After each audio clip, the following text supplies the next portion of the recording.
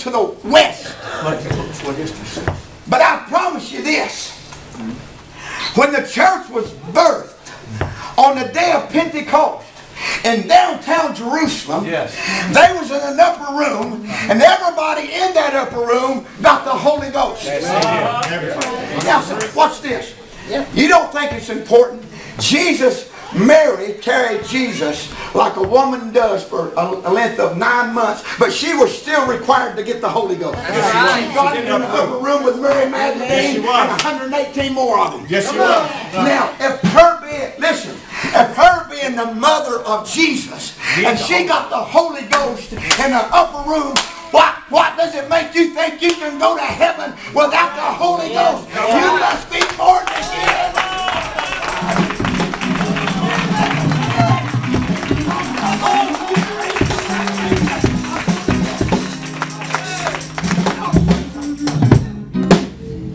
In the Old Testament, if this man dropped over dead, and we will one of these days, we'll all drop over dead. Yes, we will. God, I shouldn't have said that. But here's where they write it. What's your name? What's your name? Henry dropped over dead, and he gave up the ghost. That's right. That's how they would write it in the Old Testament. In the Old Testament, that's right. Because a ghost is a spirit. That's right. They ain't but one Holy Ghost. Somebody says, what's the Holy Ghost? He's a ghost that's holy. He's a ghost that's holy, a spirit. Somebody said, what did Jesus have inside of him? Well, the Bible said he was full of the Holy Ghost without measure. Now, watch this. Now, if the ghost that was in spirit in Jesus Christ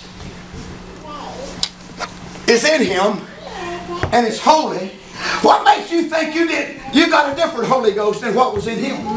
When they got one Holy Ghost. Now, so inside of you is the Spirit of Jesus Christ. What is the Spirit of Jesus Christ? It's that ghost that's holy. That's right. Listen. Watch this. God Almighty. This is as simple as a child can understand it. Watch. Here was Mary out there washing clothes. That's what she was doing. The angel spoke to her and says, hey, you're highly favored among women. And here's what, read your Bible, says, now the Holy Ghost is going to impregnate you and get you pregnant. And guess what? You're going to have the Son of God. If the Holy Ghost ain't the Spirit of God, now listen to me, I'm going to say that's what, if the Holy Ghost got her pregnant, and the Bible said the Holy Ghost did impregnate her, how did he become a son of God? That's right. If that Spirit wouldn't come out.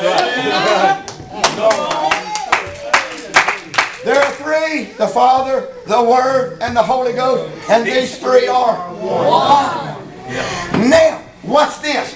Then when you get that unction, or the anointing, and the Holy Ghost is the oil, it is the anointing, then all of a sudden, you don't have to guess about who he is. It's quickened to you by the Spirit. It comes by revelation. God does not quicken carnal things to people. It has to come through the Spirit. Now watch this. The world looks at Jesus and they stripped him. They see him as a second person. He ain't never been a second person. He never will be a second person. He'll never be sitting. He don't play second fiddle. Understand this. I want to show you something. Jesus said, Abraham seen my days. And rejoiced. And he rejoiced. Yes, he did. Jews looked at him and said, man, you're not even 50 years old. How do you know Abraham was? He said, before Abraham was, I am. Now, when he said, I am, the next verse, the Jews picked up stones. See, in the West here, it goes over our head. Yeah, come on, yeah. Because we don't get it. He didn't say I was, or I was whatever. He said, I am. Well, the next verse, it says, they picked up stones to stone him, because when he said those two I am. What he was saying is this: I am that I am. And they said, you are a man making yourself God. But I can go one step further. He was God who made himself in a man form. How does the Spirit bleed? That's right. Come on. Come on. Watch this. If you don't think Jesus is around, the Bible said that in the book of Exodus, that rock was Christ. What it says. Watch this. Isaiah summed it up. He said, for unto us a son is given. Yes. And a child is born.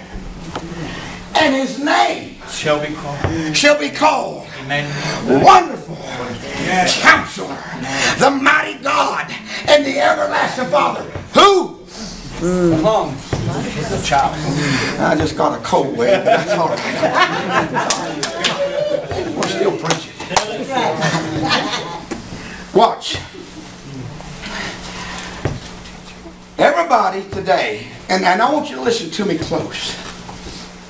God, this message is going totally different from where I thought it was going to go. There is not a spirit of anti-God in the world. But there is a spirit of anti-Christ. Come on. Let me explain. Because everybody's got God, but you can't have God without having Jesus Christ. That's why, what? There's not a spirit of anti-God in the world. It's anti-Christ. There's a spirit of anti-Christ. Right. Saying we don't need the Holy One of Israel. Yes. Understand this. Jesus said, I am the way, and I'm the truth, and I'm the life, and no man can come to the Father but by me. If you want to go to heaven, you got to go through Jesus Christ and the blood of the Lamb.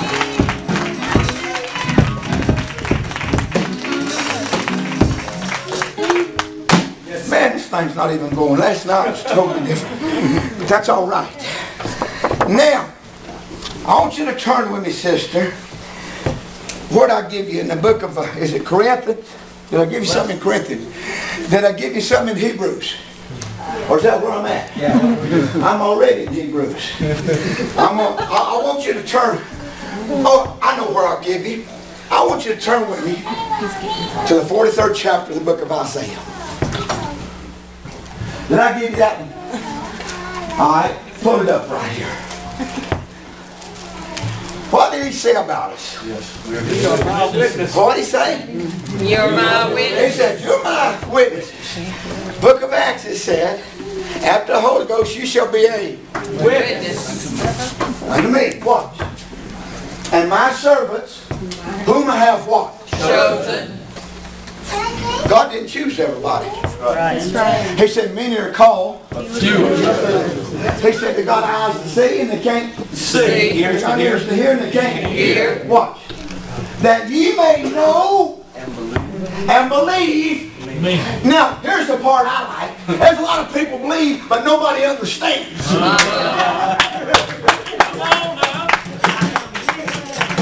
Show you something. You look with your eyes, but you see with your understanding. Yes. Say that again. You look with You ever see somebody, two people look up and you say, you see that? You say, I can't see it. It's right there. And you look and look. I had a friend of mine, when he was little, they took his eyeballs out and operated on him. And they put his eyeballs back in. Back in the 80s and 90s, how many remember those popular pictures, 3D pictures? How many knows what I'm talking about? You sort of have to look at it and look at it. But anyway, you know what I'm talking about. He would stand and he would look for hours. He'd go just like this. I said, you can't see those eagles flying over that cornfield, that picture? He said, I just see a bunch of dots. I mean, that's what I'm talking about. He would look, he would try his best. He said, Mike, I can't see it. Same way with the gospel. There's people looking and looking and looking until God anoints your eyes with thyself. You'll never see this message. It's somebody. You know, just know the whole idea and the power of it. that ye may know and believe me and understand that I am who? He. Jesus said before Abraham was, I am what? That if you're on references, this I am is the same I am that Jesus said. No difference. I am that I am. Watch this. Before me, there was no God. Boom. Neither shall there be after me. Next verse.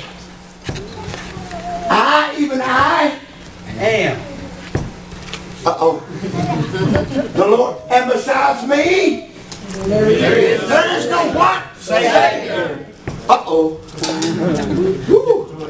Now, if it's God ain't the Savior and Jesus Christ says He is, we got a problem here. Not unless they just say. Wait a minute. You're about, you read the book. Now, if you don't believe it, take your magic marker and mark it out. Right. But I promise you, there is not but one Savior. That's right. If you run this I am to the same I am that Jesus said, it's the same I am. Yes, Come on, watch this. I, even I am the, and besides me, There is there is. no Savior.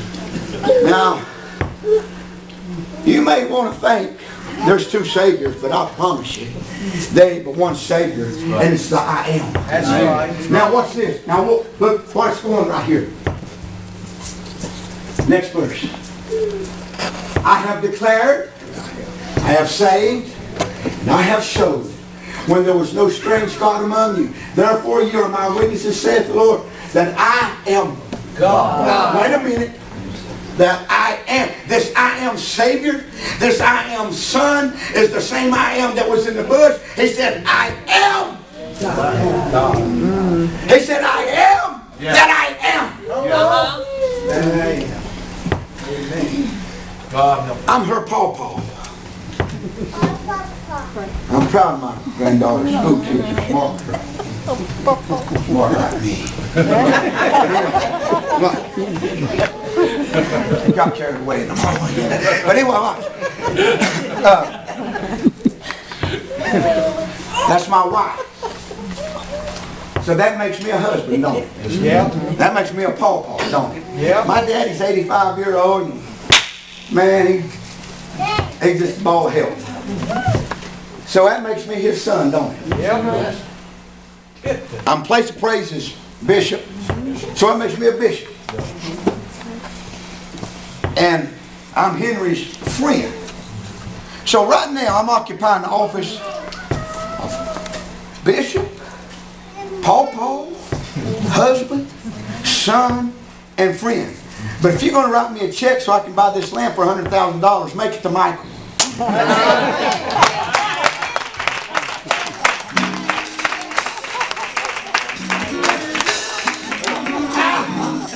Because see, all those others is now. That's right.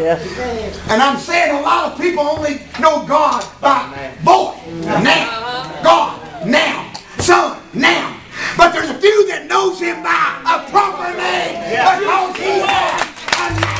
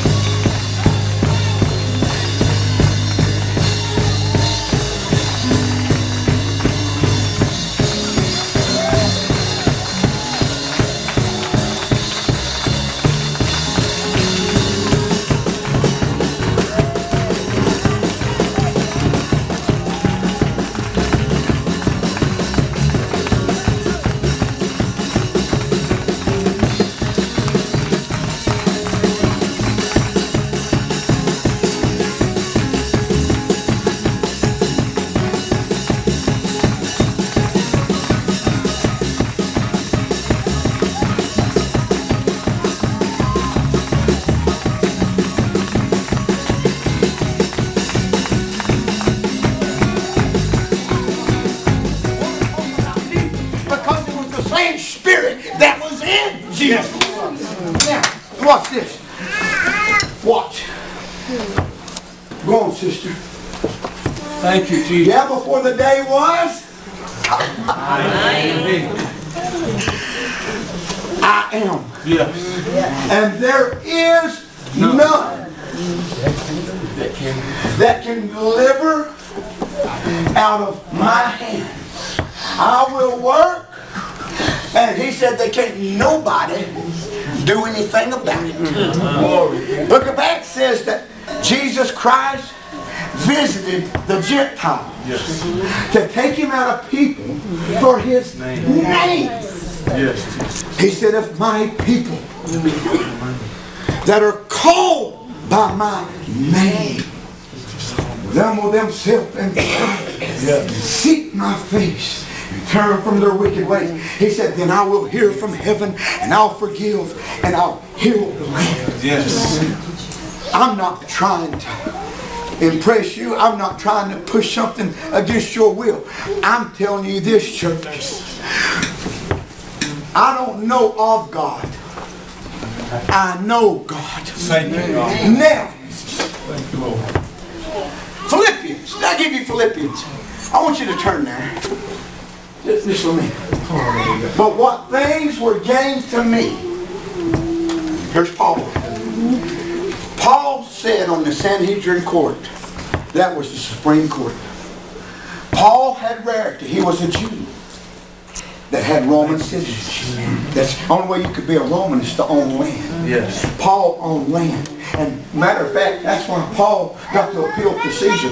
A regular Jew couldn't appeal to Caesar. They'd go ahead and kill him. But because Paul was a Jew that had Roman citizenship, he had some authority. Before he became a Christian, he killed the church, did he not? Yes.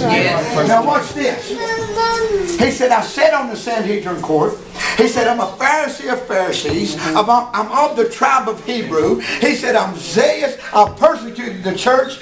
I'm in the social standing. I go to the VFW. Everybody at the social club knows me. I got credentials. I'm a community person. Come on. That's right. That's right. Now go back. But what things were gained to me, all those things, look what he said. Those I counted loss. When you start knowing Jesus, everything else is second. Yes. And anything that's above him, God will not play second fiddle to anything that's above him. Amen. If he ain't, listen, a lot of people, Dale Earnhardt Jr.'s first in their life. Michael Jordan, and all those other things that goes on. I like life good as anybody. I like a good football game. I could care less who wins it though. That's right. I've seen people throw temper tantrums. You ever seen anybody have a conniption? My God, said what? But what things were gained in it, those I counted lost for Christ. Now watch. Yeah, doubtless. And I count all things but lost for the excellent. What kind of knowledge? Excellency. Excellent. Of the knowledge of Jesus. Paul didn't just know him, he knew him excellency. Perfect. Meaning, I know him perfectly well. I know him. Watch this. My Lord, for whom I have suffered. You better learn one thing. We've tried to pretty up Christianity. That's right. There's a price to pay for taking on the name of Jesus. If you think you're going to be popular at work and take on the name of Jesus, you stay at the church. I need to talk to you for a while. Watch this. I have suffered the loss of all things, and do count them but manure. Dung. That I may win Christ. Now watch. And be found of him. If you're trying to go to heaven because you're good, you're going to miss it. It ain't about your righteousness. And be found in him, not having my own righteousness, which is of the law. Somebody says, watch this. I've kept the commandments from my youth up. Won't save you. Come on. Never has saved you. Never will save you. Because if it had saved you, why would we need a new covenant? That's right. If the old covenant would have done it, why would then Jesus Christ suffered in vain? Watch. Here's what I'm saying. A lot of people says, well, I've kept the law from I've hung it on the wall and I read it every day and I've kept it, and he's still lost because the law didn't come in to save him. The law come in to make sin exceedingly sinful. That's the only reason it came in. What's this? Through the faith. Well, go back up. Well, go back there. Go back. Go back. I didn't finish it out. Thank you. But that which is through the faith of Christ, the righteousness which is of God by faith. Now, watch. That I may know Him. How do you know Him? In the power Of His resurrection. Of His resurrection by the Spirit. And the fellowship of His sufferings, being made conformable unto His death. If you don't know Jesus by the power of His resurrection, then you don't know Him.